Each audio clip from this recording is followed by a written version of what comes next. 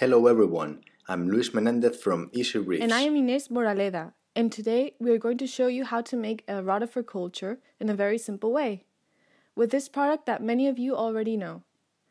Actually, it is not more than a mixture of different species of phytoplankton. It contains Nanochloropsis gallitana in at 80% and a Tetraselmis chui in at 20%. Inés, could you explain to me why it is better to use Easyroti instead of phytoplankton grown at home or purchased? Anyone who has had phytoplankton culture at home knows that it is very difficult to maintain because certain parameters such as carbon dioxide, oxygen, or pH cannot be controlled. In addition, at home we can't provide our phytoplankton with certain micronutrients that are necessary for the rotifer. However, Easyroti is already balanced for optimal rotifer growth. There is always the option of buying live phytoplankton, although large volumes are needed for an average rotifer culture, and this is sometimes difficult to acquire. For example, for an average culture of about 2 liters like the one we have here, we will need half a liter of live phytoplankton daily, and this is not always possible. With Easyroti, we always have available food, and its conservation is very easy since it does not need refrigeration or agitation before its use. In addition, you can find the Easyroti in different formats, both 250 milliliters and 1.5 liters, so you can choose the one that best suits your needs. As all fans of aquariums know, the live food in the marine aquarium is very important, especially for the correct nutrition of larvae and fingerlings, and also for corals and small invertebrates. And since it is not always easy to find live food, why not grow it at home? In this simple tutorial, Inés will teach you how to grow it. Before showing you how to make a rotifer culture, let's talk a bit about this little animal. Their size ranges from 100 to 300 microns, and in this picture we can see a female.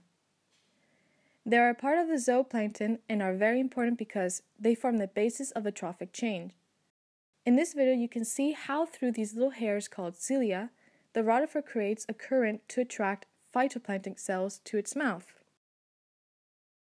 Here we can observe in more detail the complete cycle. You can see how it introduces the phytoplankton in its mouth, how its digestive tract is green, and there we can see how it defecates. Its life cycle is very short, between 5 to 8 days, and using Easyroti we will see that its culture is very simple. We are going to need a rotifer inoculum, a hollow steering rod, a rigid tube, an air pump, seawater at a density of 1018, of course, Easyroti, a syringe, and a collection mess.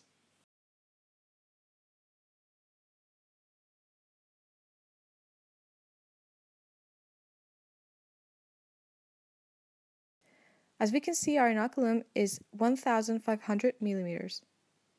We mount the aeration system to which we have attached a small valve to regulate the flow. Likewise, we have made a small cut to the hollow steering rod so that the bubble is larger. We introduce the rod into the inoculum. We regulate the flow to be smooth, and we can already see how the bubble comes out.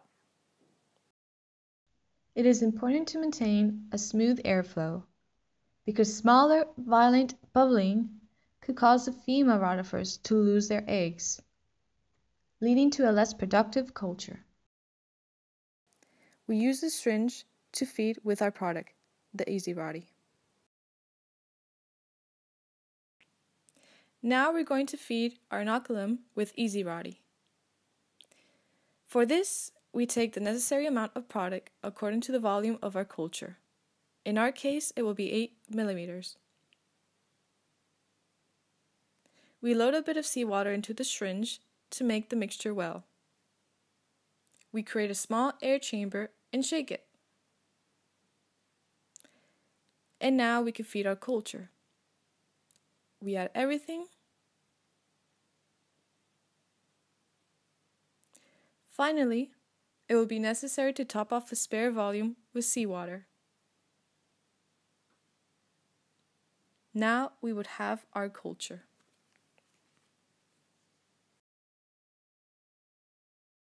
After 24 hours, we can see that instead of a light green, our culture will have a more yellowish color.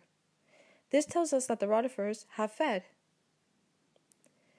Now we're going to harvest the rotifer. We're going to harvest the 25%, that is half a liter. We remove half a liter and filter it with a 50 micron mesh. That allows us to retain the rotifer and discard the water. We can help ourselves with the container and filter it little by little. We have already collected the rotifer, and now we can use it for a fry or corals.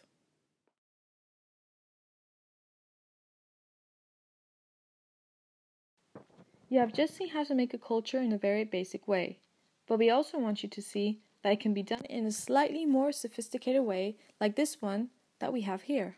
Each of these cylinders has a volume of 2 liters and have a particularity that we can both harvest and feed through this lower tube.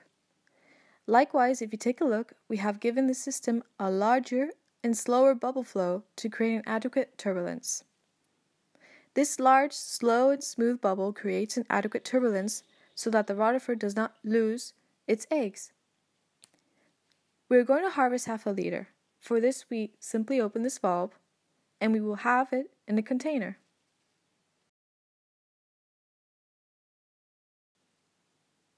Once we do the harvest, we add seawater at a density between 1018 and 1019. We're going to feed our culture. So we take 8 millimeters of Easyroti,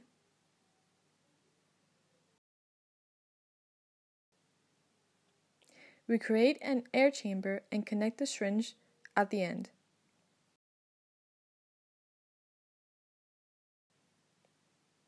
Then we open the valve, add a bit of water from the culture, shake it, and then simply inject the food.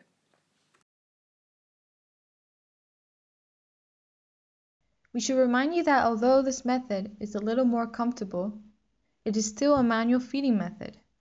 To filter it, we proceed in the same way as before. We take the mesh, we pass the rotifer slowly through it, and we would already have the rotifer available.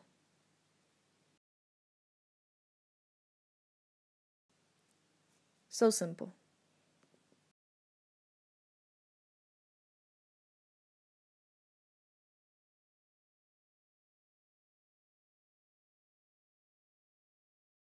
We present the reactor that we will soon market. Stay tuned because soon we will upload a video explaining how it works. Rotifer culture is going to be fun and easy with Easyreefs reactor. To give you an idea, using yeast for our culture rotifers, we can reach densities of between 50 and 80 rotifers per milliliter. Using phytoplankton grown at home, we will reach a culture density of between 200 and 300 rotifers per milliliter. And by using Easyroti, we can reach a density of 600 and 900 rotifers per milliliter.